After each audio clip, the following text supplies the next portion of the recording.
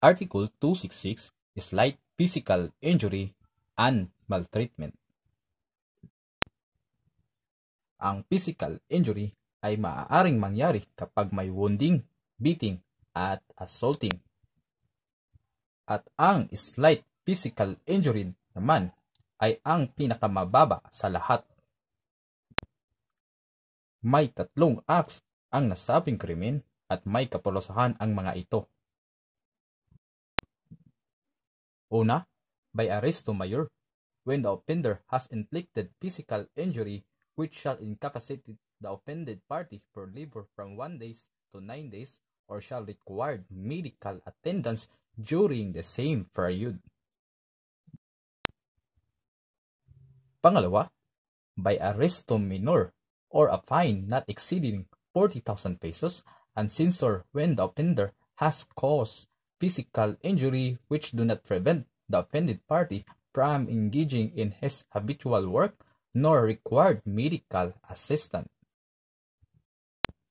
Pangatlo, by arresto minor in its minimum period or a fine not exceeding 5,000 pesos when the offender shall ill-treat another by deed without causing any injury. Sa paragraph 1, dapat may injury at ang nasabing injury ay nagresulta ng incapacitated for labor from 1 to 9 days or shall require medical attendance during the same period. Take note, dapat ang injury na natamo ay 1 to 9 days. Pero kapag 10 days or more, ang krimen ay less serious physical injury. Tanong, ano ba ang penalty sa paragraph 1 ng slight physical injury?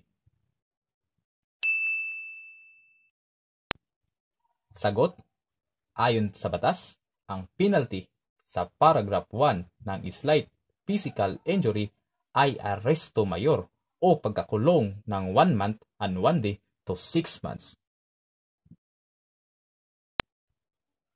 Sa paragraph 2 naman, may physical injury pero hindi ito nagresulta o pinagkaitan ang biktima na makatrabaho at wala rin itong medical attendance. Ang halimbawa nito ay contusion sa mukha o nagkaroon ng black eye. Pero kapag may deformity na nangyari, disregard na yung healing duration o period of medical treatment dahil kapag may deformity, ito ay serious physical injury. Kahit na ang deformity ay hindi nagresulta ng incapacitated for labor at kahit ang medical attendance ay hindi hihigit ng 9 days, isa pa rin itong serious physical injury. Tandaan, ang deformity ay nagresulta ng physical ugliness, permanent o definite abnormality, at conspicuous and visible. Tanong, ano ba ang penalty sa paragraph na ito?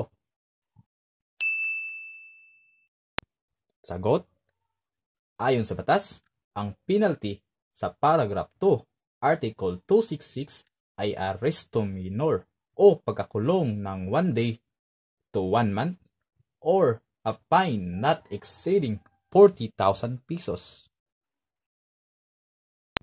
Sa paragraph 3 naman, when the offender shall ill-treat another by deed without causing any injury.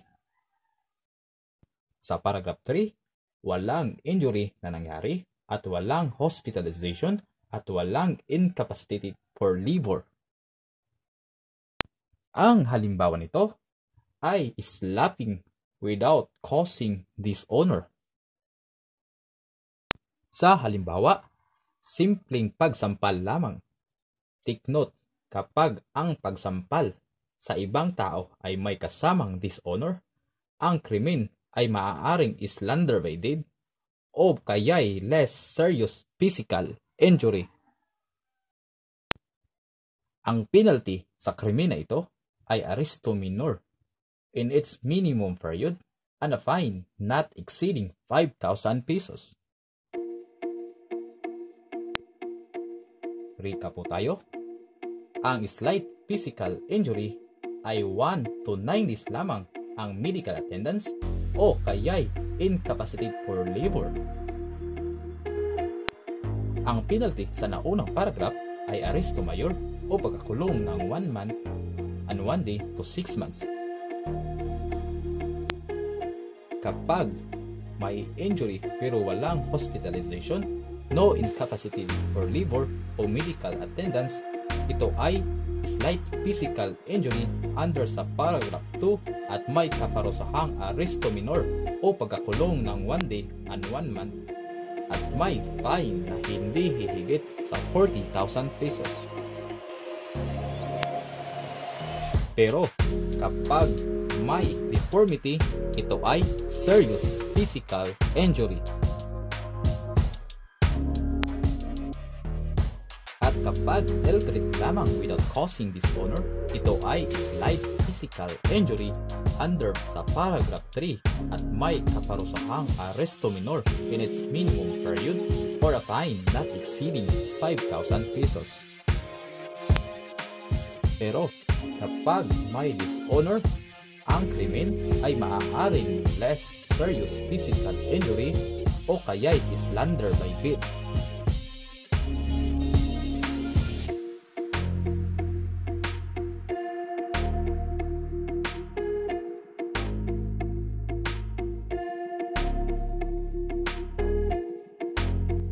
Yan lang po, at huwag pong kalimutang mag-like, subscribe, and click the notification bell para ma-update sa susunod na video.